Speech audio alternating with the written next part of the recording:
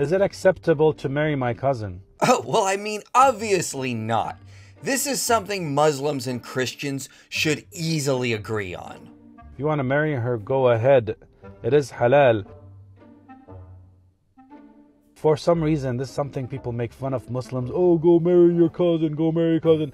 Yo, bro, we marry cousins all the time. People have been marrying cousins for millions of years, bro. And humans have been doing dumb and evil stuff as long as we've been around. That doesn't magically make everything we've done okay. And yes, the chances of a birth defect might be increased, but it's not to the level where Allah knows us. Allah knows best. Clearly, Allah doesn't know best. These two reviews have reported multiple health problems and birth defects from cousin marriages, including genetic diseases, cardiovascular diseases like congenital heart disease, blood disorders, rare bleeding disorders, von Willebrand disease, platelet disorders, renal diseases, congenital malformations, and postnatal mortality. As one of the papers says, the main reproductive disadvantages of consanguinity appear to be increased risk of multifactorial disorders like diabetes, cardiovascular disorders, obesity, and certain types of cancers, which may indirectly affect reproduction. The rate of congenital malformations is reported to be increased or doubled in consanguineous compared to unrelated couples. Rates of inborn errors of metabolism are higher as most are autosomal recessive, and this may in turn lead to pregnancy wastages. In other words, cousin marriages, or more broadly speaking, consanguineous marriages, can result in a host of problems in the offspring they produce. And this can easily be avoided by not doing the gross thing in marrying your cousin. If this is what Allah is allowing, then Allah does not know best.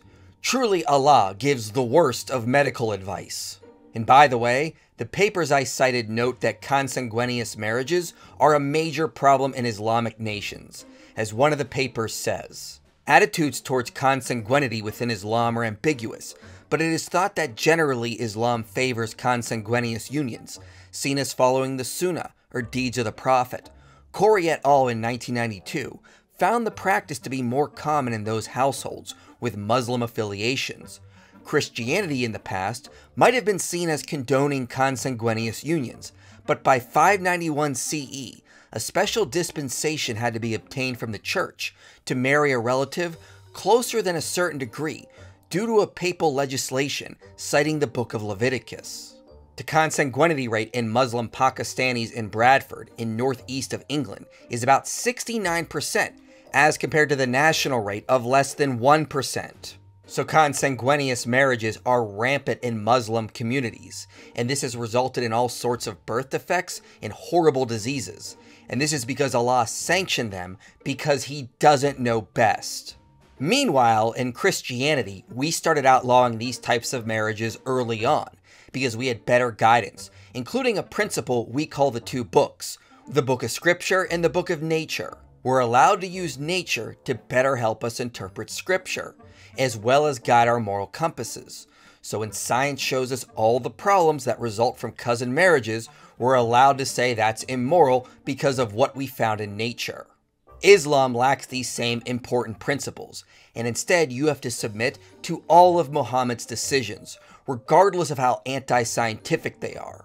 And this is why in Muslim communities you have a problem of rampant cousin marriages, and you have preachers like this guy saying all that matters is what Allah said, when in reality what matters is what the science shows. So it's high time we abandon Islam for the safety and well-being of our children. In Christianity, you can have religion without the harmful consequences you get in Islam.